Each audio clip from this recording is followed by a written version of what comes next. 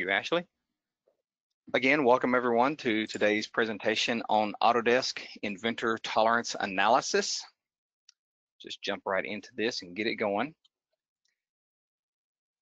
Again, my name is Kindred Cooper.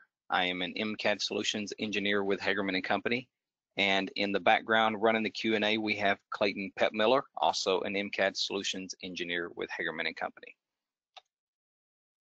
Obviously, well, this slide is for those who possibly can't hear me, but it also showcases for the meeting manager that we use, there is a questions panel where you can enter your questions. That will be used or focused on at the end of today's webinar, but you can use it throughout, and Clayton will address those questions as quickly as possible. Hagerman & Company, just a brief little update about us. We are scattered from coast to coast. We have offices covering the entire United States. We are heavily focused around the, or not focused, but kind of centralized around central Midwestern United States, but we do cover coast to coast territories. Our technical staff is field experienced, so Clayton and myself and the rest of the engineers with Hagerman & Company, we have been in the muck and the mud in the trenches with you guys for many years. I forget what the cumulative experience is for all of our engineers, but I think the last thing I heard was close to 150 years of combined experience with everybody. And we've been in this business for over 25 years doing software sales and implementation experience. We've done implementations from the beginning, and we do a lot of them every month. So getting to the meat of all this, the tolerance analysis, what is the whole purpose of it? Well, it's an add-in for Inventor, and it's an add-in for 2019.1. You have to be running 2019.1 in order to download, install, and run the tolerance analysis add-in. If you don't have that, you install the .1 add-in or the .1 update, and then you'll have access to the tolerance analysis utility. But the purpose of it is to look at your design and be able to give you a clear picture of what is in spec and what is out of spec. And if you have a design that is out of spec, it can actually show you what items are contributing to that out of spec situation. Now, this can be as simple or as complex as you want it to be. But the takeaway from this is you have to focus on where you want to look. There are certain things that might play into a design or play into a setup that actually aren't playing into that tolerance stack up or not playing into that out of spec situation. So you have to look at things in a separate light. You have to isolate each area and look at it individually. And what it's looking at is dimensional variation. What causes that? There's a lot of different things that cause it. Now, tool wear is an obvious one that comes into play. Operational temperature of the mechanism, of the setup, of the machining itself. The component moving during machining or even moving during operation can be one of the situations.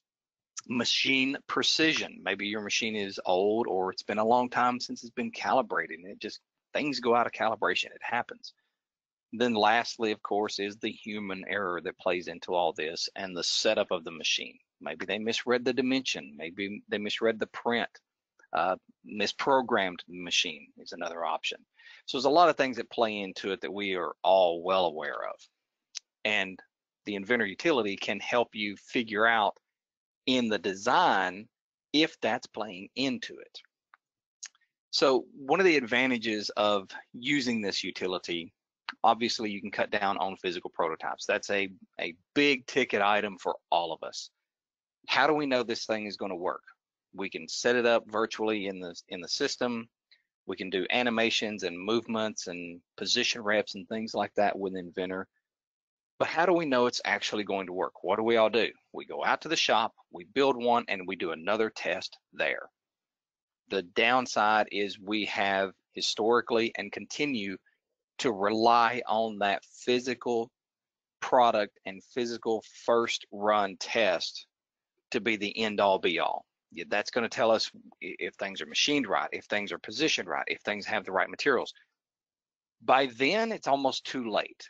If we find a defect or an error in the design at that point, our costs are going to start to climb dramatically. That's the wrong place to find these things. The best place to locate it is in the CAD software. Yes, engineers are not cheap, but they're also not the most expensive thing in the entire process. So finding it in the computer and making the changes there, pennies on a dollar, if that much. So that's your biggest bang for the buck. Another reason we want to do this is to increase the product performance. Can we reduce our tolerances, not make them so fine, which is going to save us cost on the machining, plus it can help with the material, with the design to increase some of its performance. If we're machining it too thin because of those tolerances, that piece may wear out faster. Whereas if we give it a little bit more leeway, or for that matter, we take the tolerance from another mating piece that has more meat and can sacrifice the material, there's another situation. Reducing the warranty issues, again, goes back to, can we make this a little bit thicker and it not wear out so much? That plays a huge role. What a lot of people don't realize with a tolerance stack-up utility like this is the dollar amount that you can directly relate to it. I'm going to try to remember to do that when we go into the actual demo portion. We can take these numbers and we can tie them to a real dollar amount and see, okay, maybe this is an acceptable amount of failures or an acceptable performance capability of this process and this design. We're going to have some failures out of it. What is it going to cost us? You can get that out of this utility. Looking at some of the traditional ways, we've all done this. You take your dimensions, you spread them out in Excel, you start running some fancy equations, and maybe you just print it out and you handwrite it or you type it in. We've all sat there with our TI calculator and done the calculations. Again, the physical prototypes come up. The software applications, some that are out there, little freebies and stuff that you can use, and even trying to use Inventor as it is to help you with the tolerance stack-ups without the utility. You know, there's that option too. One of them that's not even on here. What have we all done? I know I used to do it. Sit down with the print, sit down with the piece, have one lead pencil with gray lead in it, another lead pencil with red lead in it, and then a yellow highlighter. What do? You start measuring. The good dimensions get a yellow mark, the red dimensions get a big red circle, or they get wrote down in red. So you know visually on that print, where's my problem? Then what happens? We've got a problem. We found it, this dimension, out of spec. What's the next question that comes up? We've all heard this question. Is it really that critical? That's not the right question to answer. You know, you need, before that question even comes up, you need to know if that dimension is critical or not. Do we need to tolerance this dimension? Do we need fine tolerance on that dimension? Or can we do a general tolerance? That's where the software is going to help you. So with Inventor's tolerance analysis utility, again, you have to be running 2019.1 in order to download and install this utility. It is fully integrated into Inventor, and it is a 1D analysis, one direction analysis. I don't want to say one dimension, but one direction analysis. That's a little bit misleading because you can do multiple directions. You're probably thinking, well, wait a minute, you just said one direction. Yeah, I'll show you when I get in there, but it's one direction at a time. You can have as many analyses in your assembly, but each analysis works in one planar direction at a time. So you can have one going in the Y direction, a different analysis going X, and another analysis going Z, and another one going somewhere in between. So you can have multiple analyses or multiple stack-ups configured. It calculates the effects of your dimensions from your geometry and the tolerances you put into that. And it provides some feedback. You've got a lot of different ways of looking at this information. It's going to give you worst case. That's the default report that it gives. Then you can also have it feedback residual sum of squares or root sum squares. Then statistical results such as CPK, sigma values, defects per million opportunities, and percent of yield. You can also generate a report using that information showing what your stack up reported and where it performs in the process. Okay, so we got a real quick polling question that I'm going to ask Ashley to bring up for you folks. And what we want to know is, what is your method of tracking and reporting the accuracy? Is layman's terms. I think the actual question is a little bit different, but what are you using within your organization? Are you using a worst case report? Are you looking at root sum square and or CPK? Are you looking at a sigma value? Are you looking at DPMO, or are you looking at a percent yield? So we will give a minute or two for everybody to answer that. And let's see. So the actual question, what metric does your location use to predict and or track out of spec, such as defective parts? And again, worst case, or CPK, or root sum, sigma values, defects per million, or a different metric, an other metric. You can give just another few seconds. And we're going to look at these results too, because Clayton and I we got together and talked about this a little bit, and we're both very, very curious on what the spread is going to be. I have my prediction, and I don't know if it's going to be right or not, but I'm going to say other might be the highest category. Okay, Ashley, if you want to go ahead and close that poll and show the results.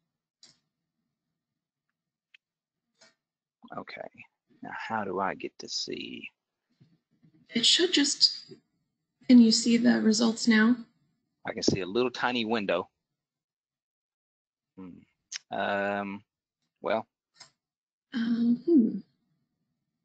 It says it's showing to everyone. I can tell you. Do you see it? Yes, I do. I can read them out to you. Worst case, 45%. CPK or RSS, 26%. Sigma, 4%. DPMO, 2%. And other, 23%. Oh, I was second. I thought the other would have it. I really did. Okay, so worst case, and majority of them are using worst case. Okay, that's very good information to know. All right, so let's continue on. With the software, the add-in, how do we get it? Where does it come from? Okay, so if you're running 2019.1, here's what you have to do. Now there's two different workflows. I'm gonna try to show both of these, so bear with me while I pull up this. Okay, so you've got your Autodesk login, and it could be your personal account, your corporate account. If you're running a network license for Inventor and the tolerance analysis, then your account administrator will be the only one who can see it in the downloads in the Autodesk account. They'll have to log in, they'll have to download it, but then they also have to give you access to it. So even though they can see it, doesn't mean you can run it. Even if they download it, doesn't mean you can run it. They have to go into the license and allow that. So if you're looking at a standalone seat, when you log in, what you should see is something very similar to this. When you're looking at your all products and services portion of your account page, they're under or within the Inventor section. So it's not under your Inventor Flyout, it's not under your Inventor Pro, it's actually a separate line item under products and services, Inventor Tolerance Analysis. It'll jump out at you. And you can expand that and you can download the appropriate version for whatever version of software you need. As you see, the 2021 download is already available. Now, what we're running today is 2020. I don't have the 21 installed and configured yet, but there's no change from the 2019.1 to the 2020 to the 2021. All right, so now let's actually get in here and look at this thing. Okay, so I want to start back at the basics, and something that a lot of people don't realize they have the capability of already. I'm going to show you a workflow, not even using the utility. I'm not using the Inventor Tolerance Analysis utility. I'm using basic Inventor, and I'm using the tools that we have to adjust dimensions and include tolerances.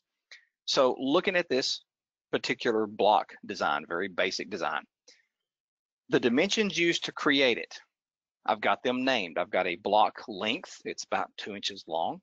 I've got a block height, it's 1 inch, and then I've got a cutout diameter that is 1 inch. And you'll notice looking at the parameters, there's a tolerance column over here that routinely gets overlooked by users. What this actually does is it tells Inventor how to evaluate the dimension. Now, by default, everything gets evaluated to a nominal value. Okay, and that's how we typically teach and instruct people to design. You know, if you've got a 1/2 inch diameter bolt and a 3/8 inch or 1/2 inch diameter hole and a 3/8 diameter bolt, you put those together in the real world, what happens? They kind of wobble around, right? There's clearance in there.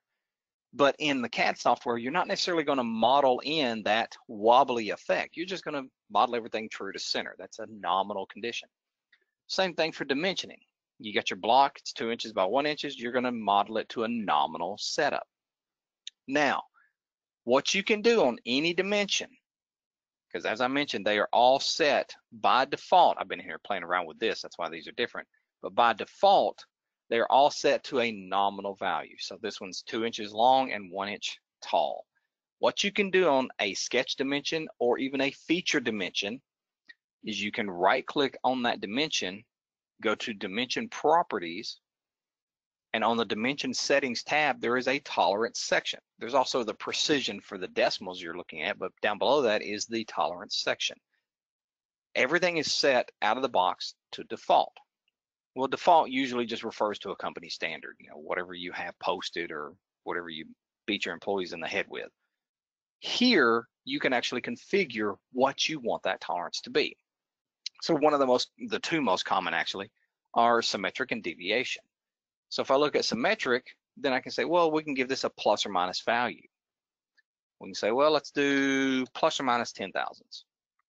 That's on the length of this thing. And then here you can also choose the evaluation. This is a second area you can set the evaluation. Again, by default, it's evaluating to nominal, but you can choose to evaluate it to the minimum or to the upper or even to the average, to the median. So I'm going to leave it at 10 thousandths, say okay. And you'll notice the dimension changes. When you have a sketch dimension with a tolerance, it's going to show that listed. Now that only shows if you have your dimension display down at the bottom, if you have that set to the tolerance option. If you're looking at the expression, no, it's not going to do that. You have to actually set it to the tolerance. The tolerance dimension setting is also the default setting. So out of the box, you're not going to have to do much of anything to get it to show up like this. You just have to go into the dimension properties, set what kind of tolerance you want to look at or evaluate and how much, and it'll show up just like that. Now here's where this plays into hand. I'm going to finish my sketch and I'm just going to take a measurement. Just measure that edge along the bottom, 2 inches, dead on. Okay, let's change the evaluation. We'll go into my parameters. There's my block length. Change it from nominal. I'm going to go to the minimal. Say done. Doesn't really look like it changed, but right click, do a measure that edge, 1.990.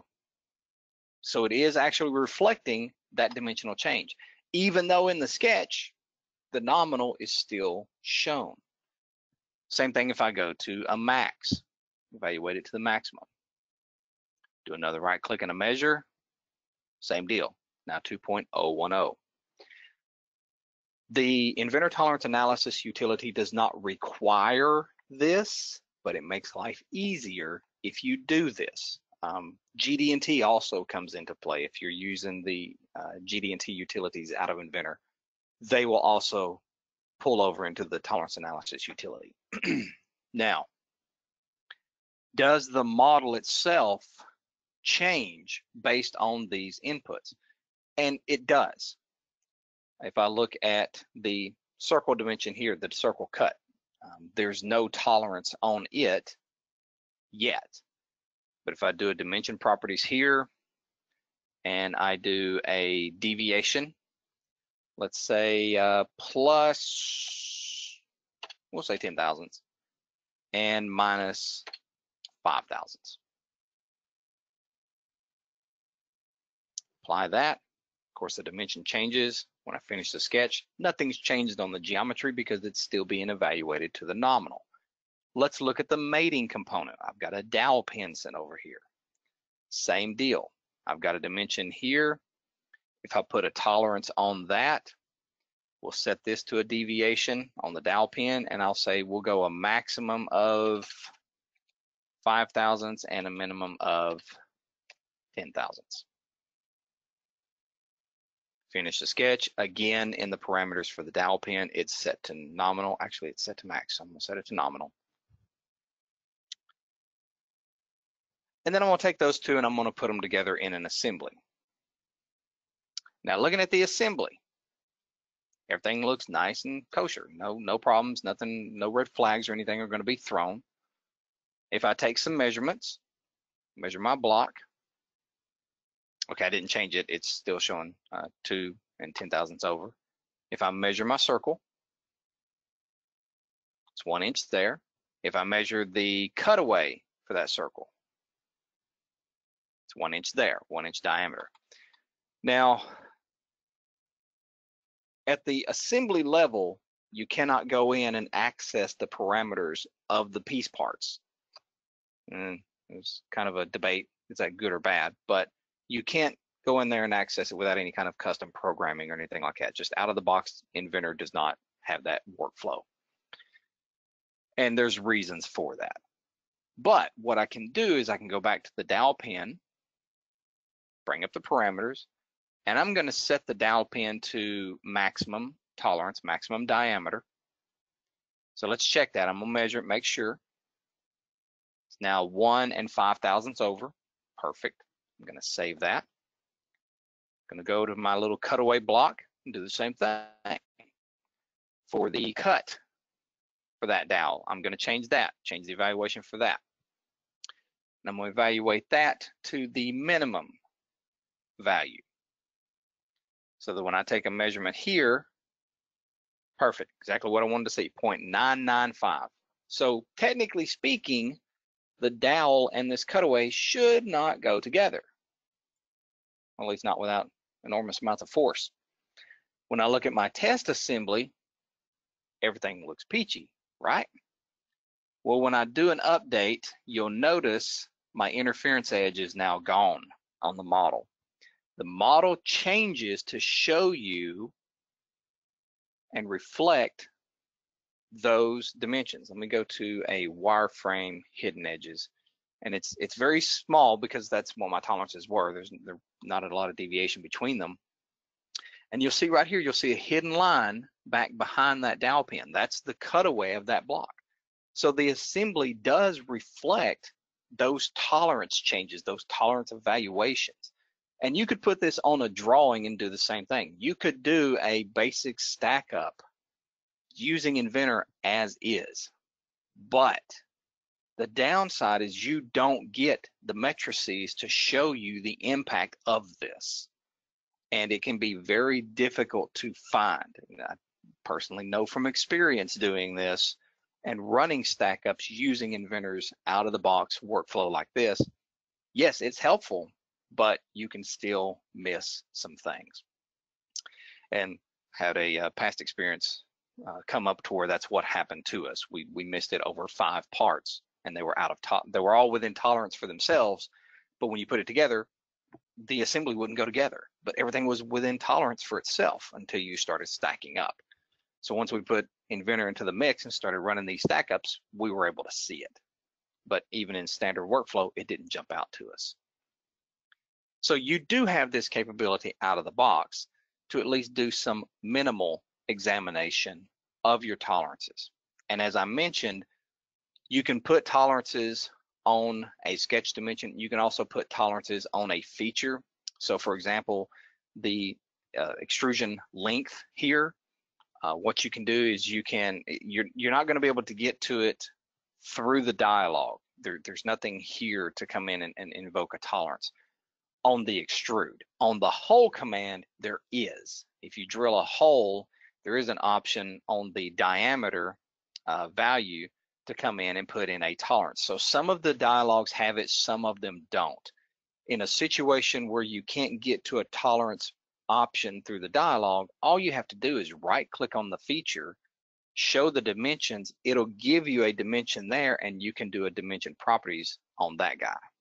So as soon as I grab it, do a dimension properties, and I get back to the tolerance box. So if there's no sketch that's giving you that value, such as an extrusion length, you can still get to it by showing the dimensions, selecting it, and doing the dimensions property there.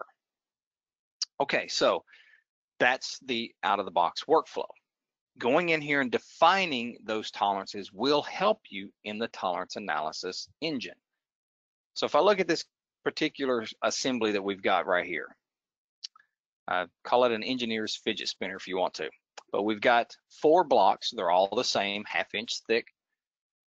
Each block has inherent within it, the tolerances are built and defined so that I can pull those straight in. So if I look at this and go into, there's nothing on the sketch, it's going to be on the extrusion itself. There is a tolerance on the 1/2 inch thick extrusion, plus or minus 3 thousandths. Every one of the blocks has that same tolerance. Then on the clamp bracket, where the tolerance actually is on the source sketch that makes the profile, the 2 inches. So that particular one has a tolerance of plus or minus 10 thousandths. Let's take this and go into the tolerance analysis engine. So where does that show up? Where does that utility come into play? Once you have it installed and configured, on the environments ribbon, you will see a tolerance analysis icon. If you do not see that icon, if you've ran the installer, everything went as you would expect, no errors. If you don't see that icon, go to the tools ribbon and go to your add-ins. And what you're looking for in the add-ins is titled Inventor Tolerance Analysis. Make sure the checkboxes for loaded, unloaded is checked and load automatically. Make sure both of those are turned on. You may have to turn them on, hit OK, kill Inventor, and restart it. But by then, it should always show up on the environments ribbon. So when I load the tolerance analysis engine, might take you a second for the dialog or the prompt window over here at the side to show up. But what you've got is you've got a results or a summary tab that displays, and you're going to build a new stack up. So when I invoke new stack up, what I'm actually going to be looking at with this thing is I'm going to be looking at the end face of block number 1 and the inside face of the clamp. Right now, that clearance is 0. And I want to see if with all of my stack ups, will that still maintain a 0 or will they exceed each other? So pay very close attention to your prompts. It's going to guide you exactly on what to pick. So what I'm going to do is actually pick the faces that's going to define the critical dimension. I'm going to pick the outside face of block 1. And I'm going to pick the inside face of the clamp. That defines that critical gap. Even though there's no gap, that's what we're looking at to see if one shows up. The next thing is you're just going to pick an annotation plane. This is just what orientation you want to use to display the dimensions. That's all it is, and it's just graphical. So I'll choose one of the origin planes. You can choose one of the flat faces of the model if you wish. And you'll see right here it puts a 0 dimension. So I'm going to place that out here in space. Now, there's 2 workflows that come into play here. You can either have the software automatically daisy chain the pieces together and figure out all the relationships, or you can manually select them.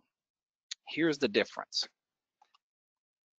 You'll notice right here in the heads-up display, it's got assembly, constraints, and joints. That's the method of detection. And here it says 1 path found. So when I look at that, it actually found how these blocks are related to each other with some face mates. I've got face mates and centerline constraints lining all of this up. The workflow issue that I have is some of my older models are built constrained in various ways, and this automated process does not 100% of the time find all the relationships. So it does require a little bit, the tiniest little bit of forethought and planning. Hey, I may want to do tolerance analysis on this, so let's make sure I build some constraints so it can find this relationship.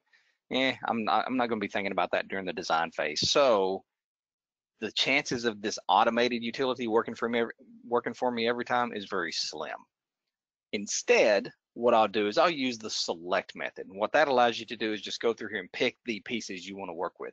We'll look at the select method in a minute. Right now, we're going to look at the automated tool to show you how fast this can be if things work out. So it finds that path, all of these face mates that are constraining these pieces. Select that as the path to use and say, okay.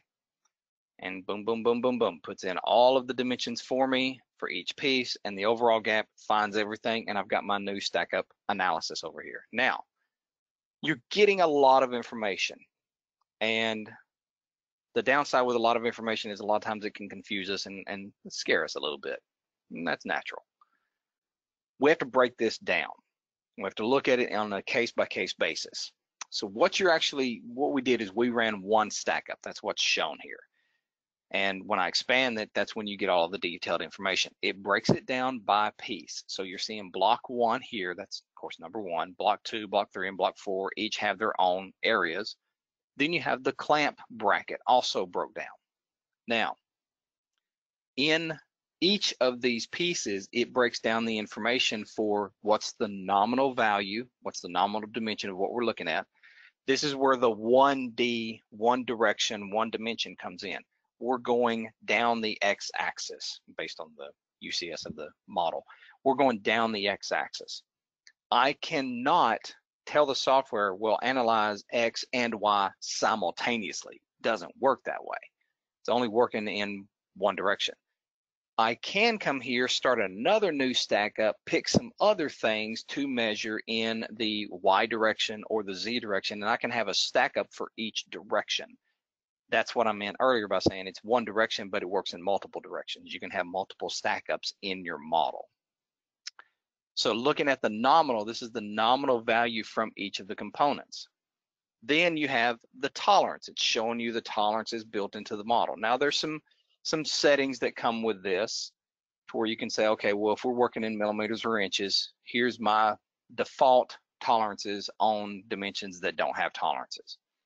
So you're not necessarily required to do a dimension properties and invoke and set a tolerance, but it can make life a lot easier, especially going forward on multiple designs. When you're using that piece in 5, 10, 50, 100 assemblies, it's already got tolerances built into it. So you can set these defaults for untoleranced dimensions here in the settings. You can also choose what your default target display is. Is it worst case? Is it root sum? Is it statistical? And then you can set your limits for the statistical portions, your CPK, well, not your limit, but your goal, 1.0, your sigma of 3, so on and so forth. So you can set these values, and then looking at the tolerance, you don't have to take what comes from the model. You can tweak it. You can say, okay, well, this is what the model gives me, but let's play around with it a little bit and see where it is. Then down at the bottom, you get a stack up. Now you'll notice the stack up is 0. And you might be thinking, why is a stack up 0? This thing is 2 inches wide. What it's doing is it stacks up the overall and subtracts the stack up of the internal. That gives us the 0. Then you have the objective. Now the stack up is given by the software's measurements, whatever the software determines. The objective is defined by you. So what this actually allows you to do is say, okay, well, our objective for the gap is greater than or equal to 0. And as I make changes, our worst case plot will show an update based on that. Now looking at this, our worst case does not look good. We've got half of it going to be in the red, half of it going to be in the good. So If we make 100 of these, good chance with the right conditions, 50 will be bad and 50 will be good. Again, we're looking at a worst case scenario. We can change how this is reported and analyzed and displayed. If I expand right here under the objectives, I can pull down the arrow and expand it to say, well, let's look at the residual sum or the root sum squares. When I look at that, I get a different type of chart with a little bell curve in there. And again, it's still showing me about half is going to fail. We do have a mean calculation, and we do have a standard deviation of 7 thousandths of an inch. Based on these tolerances, I would expect 5 to 7 thousandths. Now I can also change that to look at the statistical breakdowns. CPK, for example. This is my preference on how to look at something. This gives me a more clear picture of what the process is actually doing. Actual CPK that we're looking at is 0, not good at all. Our objective is a 1.6 CPK based on these numbers.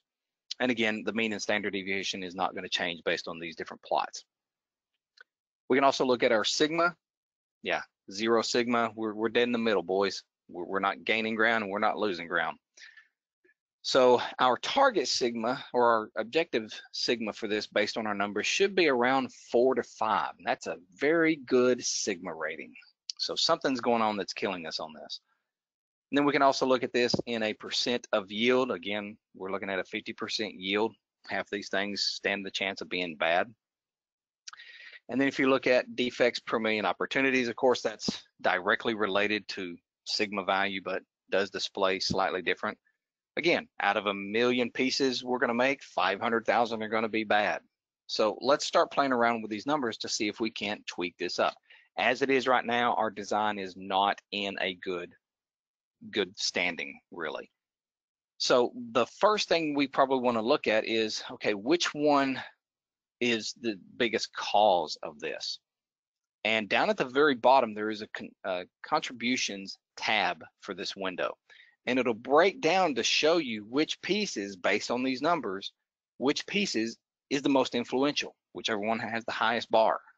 Well, in this case, they're all even Steven, so take your pick. So probably one thing we want to do is we want to mess around with the tolerances of the individual blocks. Right now they're plus or minus 10 thousandths. We don't really want to do that. Let's change this, and we're going to say let's do a plus. Right now they're symmetric 10 thousandths. We'll do a plus minus, and we'll say plus 0 for each one of them, but they can go down 10 thousandths. So I just have to change each one of them pretty quick on just 4 pieces. And as I'm changing, check out the bar at the top, or the graph at the bottom. See, it's already changing and updating based on these numbers that I'm plugging in. Now, we're looking at defects per million opportunities. We're at 11 out of 1 million parts that we run. 11 are going to be bad based on these numbers. Much better, much better. So let's break this down and look back at, say, sigma. We've gone up to a 4.2 sigma. We're almost at our 4.9 objective that we should be. So that's a really good result, really good sigma. If we look at the CPK for the process, 1.4, again, we're real close to that 1.6. We do have some here in the bell curve that's kind of giving us some problems. That's where those 11 pieces come in. Our root sum is looking good, and our worst case shows just the tiniest little bit of red. Okay, again, worst case, out of 1 million of these, 11 stand a chance of being bad. No guarantee of that. All right, so at least now we've started tweaking this in the right direction. So what is contributing to this red? What is contributing to that 11 pieces, those 11 pieces being bad? Look at the contributions tab, and we can see it's the clamp. Now we've tweaked the tolerances on the blocks. Now the clamp has the issue. And we may have control over some of these. We may have control over 1 or 2. That's where, of course, you want to focus. If there's any tooling out there that's already been made, that needs to be your last stop, because that's going to be the most expensive change you make, especially from a vendor. But if it's something you own and something that's in-house, that's where you have your most control and flexibility. So the clamp, we make the clamp, we buy the blocks.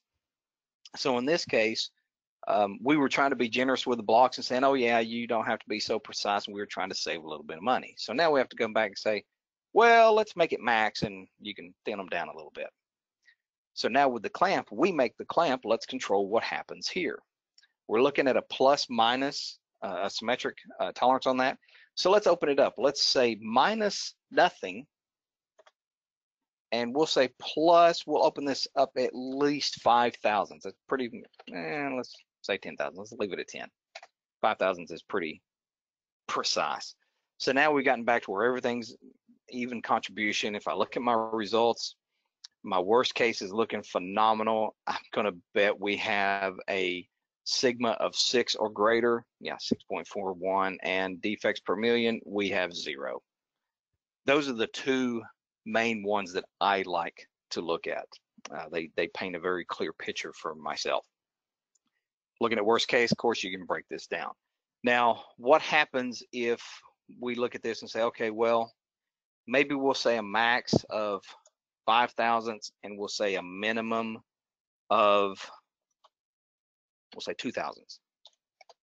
We start to get some show back up. All right, so let's break this down again. Let's look back at defects per million. We're still in the 0 because, again, worst case does not guarantee that any are going to be bad. So we can probably fudge with this a little bit more. Okay, maybe we go down 3 thousandths, or maybe we go down, plus or minus 5. Plus or minus 5 thousandths would work. We get down to plus or minus 5 thousandths to look like the bracket and everything. Predictability wise, everything's still looking good. So maybe we can ease up on the max tolerance of some of these blocks, maybe give them an allowance of 5 thousandths. Just making that tiny little change, we start to get an issue. So right now, just one block being 5 thousandths out of tolerance, everything else being within tolerance, we've got 13 pieces bad out of 1 million. So if we are doing small parts manufacturing and we are making 1 million of these, let's break this down into some real numbers. Here's where the cost effect comes in. So yeah, you can do this and run an analysis on your design and figure out your dimensions, what's going to work, what's going to not. Let's break it down to dollars and cents. We're making these, and let's say they cost us $30 to make, and we sell them for $50, whatever these things are. And out of 1 million of them, 13 are going to be bad. Well, we don't make 1 million. We don't make 1 million of these in a year. We make 500,000. Okay, well, cut that in half, of course. So we're going to have 6.5 bad. Let's just round and say 6. Well, clear it out. We got 6 of them. They cost us $30. Okay, easy math. 6 times 30. 6 of them are going to be bad. It's only 180 bucks out of the year. Not too bad. What if we got to rework it? Maybe we can go in here and we can grind it. So now we've added another $30 plus, say, $20 to rework it. Okay, so 20 times 6 plus, the other 180. So if we've got 6 of these that have gone bad, they've already cost us $300 to fix them. In something like this, that's easy money to eat. Every shop can eat $300. When this number equals that salary of a worker, that's when things start to get a little bit messy. Not every shop has the budget to eat a worker's salary for sitting there wasting time, right? That's really what these are. They'd be wasted pieces. So if we've got 13 of these things costing us $30 a piece, and let's say we make, $5 million a year, there's $1,900 that we just wasted. We've lost that money, lost that production, and sacrificed our lead times for this. So this is how you can relate it directly back to dollars. You can use these tools to predict, okay, we're going to have this many bad, or we could have this many bad. How much could that cost us? And in the right perfect storm, can we eat that money? None of us want bad parts, but it's inevitable. Again, tool wear, machine variation, operator setup, it's inevitable. No process on the planet can maintain 6 sigma indefinitely. There's at least a 1.5 sigma variation, right? Everything's going to fluctuate for various reasons. As that sigma variates, or as that sigma fluctuates, if it goes down, there's more money you're going to end up paying. If it goes up, there's more money you're going to save. It's kind of hard to predict sometimes.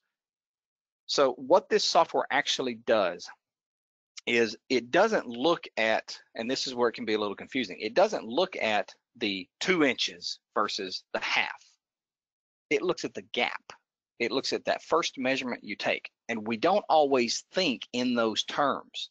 Usually we're thinking, okay, 2 inches plus 5 thousandths minus 10, add this up. We're thinking the overall, we're not thinking about this little isolated gap. At least that's not how we traditionally just out of the box start thinking. So let's look at this in another model that has a gap. And we're going to look at the different selection method in this one as well. So again, jump back into tolerance analysis. I've already got a stack up that I did, but I'm going to make another new stack up. And with the new stack up, measuring the same things, it's still going to be the gap from the block face here and the gap from the inside of the clamp. I'll put my annotation plane on the front. Let's come up here and drop it. And again, it found the assembly constraints, but I'm not going to use that method. Most commonly, what I'm using is the select method, again, because the constraints I've used don't necessarily get a good daisy chain.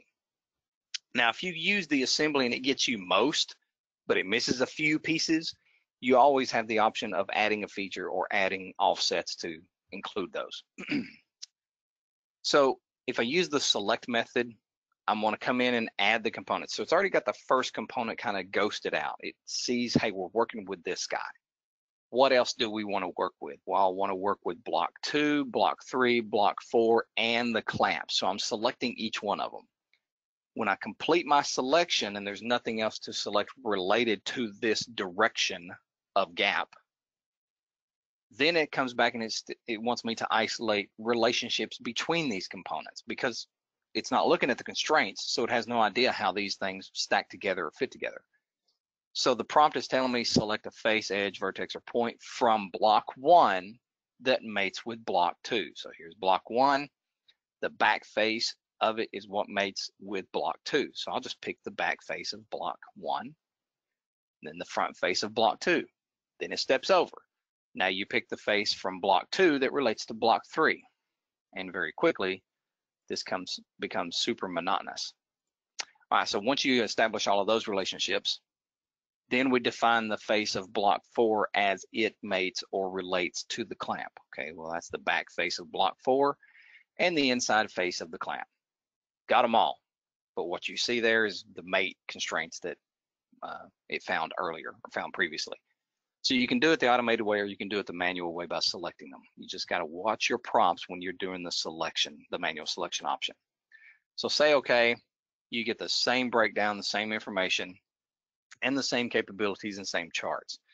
Looking at the process as it is, everything's looking good. Nothing is exceeding that gap size. If I break this down to root sum or look at sigma or CPK, you can see on the bell curves, you can see your upper and lower spec limits.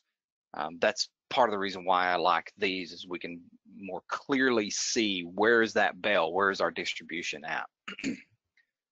Now, the utility gives you these numbers, gives you this information, and the nice thing about it is it stays stitched and embedded in your part or your assembly, because you can run this on single piece parts too, but it stays embedded within the assembly file. With some of the other utilities that come with Inventor, like Nastran or stress analysis, frame analysis, BIM content, stuff like that, a lot of times it'll make a separate folder where your model file exists, but it'll make a subfolder and put in some files in there. It'll put in some support documents and XMLs and setting files and results files for like stress analysis or Nastran, for example. So it's separate entities. Whereas the tolerance analysis, no, it's all embedded in that model. So you send that assembly model and part file, it goes with it. It's right there. They've got access to what you did. You don't have to send anything separate. Nice and clean, works. The other thing is you can generate a report. Now, you can take a snapshot, which basically is your opening slide of your report, if you will. But you just zoom out, pan your model, focus in on what you need to focus on. Okay, we need to focus on that gap, so I'll just look flat to the front and zoom in a little bit. And then I'll just take a snapshot, and that becomes the opening slide of your presentation or of your report. So when I generate the report, just ask you, okay, where do you want to save this? Now it will create, this report is not going to be embedded or linked to your model file. It will create a separate subfolder and report file for that. So now what we're looking at is we've got an HTML version of the report. It gives you that snapshot that we took, and then gives you a breakdown of the summary. We've got 2 stack ups in this particular assembly design that we ran.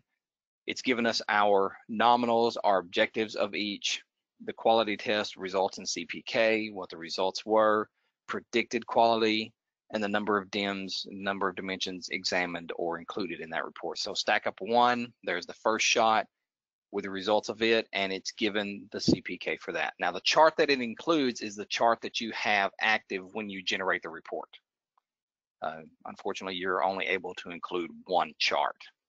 Not that you would necessarily need more than 1, but so here we're looking at the CPK. It also gives you the contributions, so somebody can break down and say, well, okay, well, wait a minute, the bracket is showing 40% contribution. Can we tweak that a little bit more and get a better CPK or better sigma or whatever? Stack up 2 gets its own separate breakdown, as you see, breakdown for the individual pieces, the nominals, the tolerances for those, and the CPK results of that. Pretty straightforward. You can have this be as simple as you need. It can also get a lot more complex. I don't know that there's a limit for how many pieces you can include in this stack up. I guess it's a limitation of the design. I've not seen any kind of limit identified or even mentioned. So I would imagine if you've got 500 parts and you want to look at a stack up, that's a bit extreme, but I guess the capability is there. The most I've looked at is about 12, and once you get over 10, it starts to get really blurry. So keep your analyses kind of minimal. That's going to help you. And again, just break them down. You can run as many of these as you want. If you've got 500 pieces and you need stack ups for all 500, break it down into segments. Break it down into 50 segments if you can, or more or less. And then it just kind of streamline. And you can even break these down or identify these as certain stack ups. Gap for washer, that could be one name of the stack up. Another one could be overall fit dimension. If it's having to fit into a confined space, into an enclosure or something like that. You can rename these stack ups and they'll be reflected in the report as such.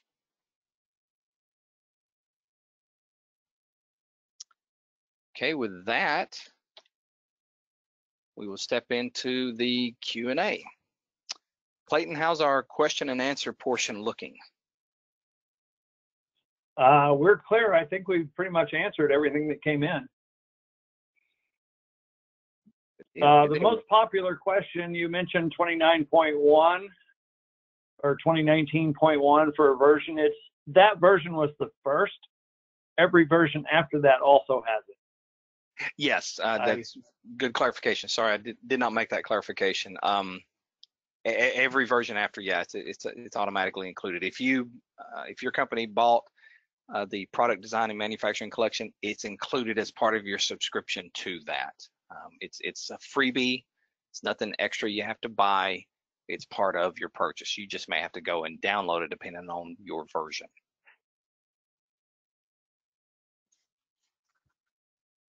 Any other questions kind of rolling in? There's one that just came in.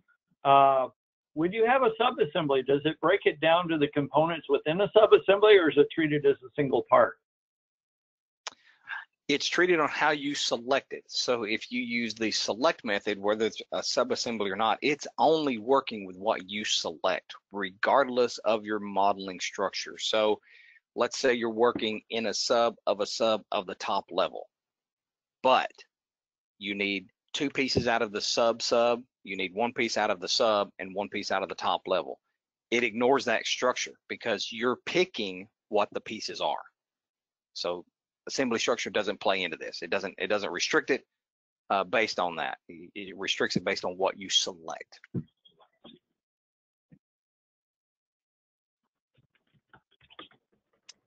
Any other questions?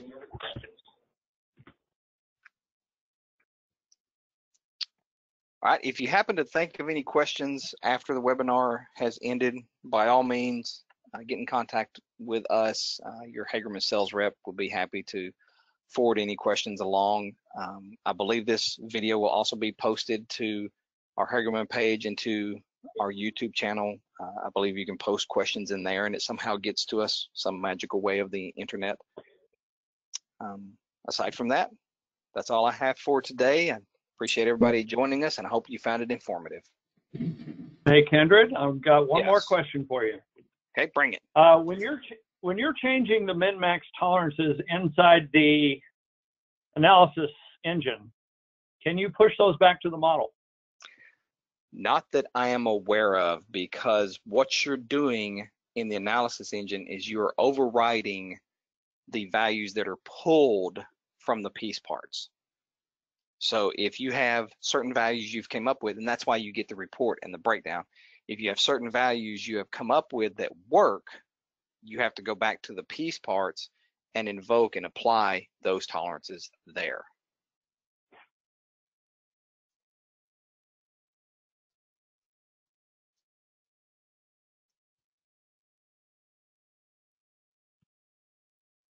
Anything else?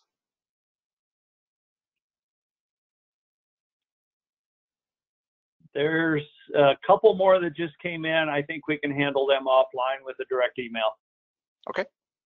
Sounds like a plan. Again, I appreciate everybody joining us. I hope you found it informative. And if you need us, just give us a call.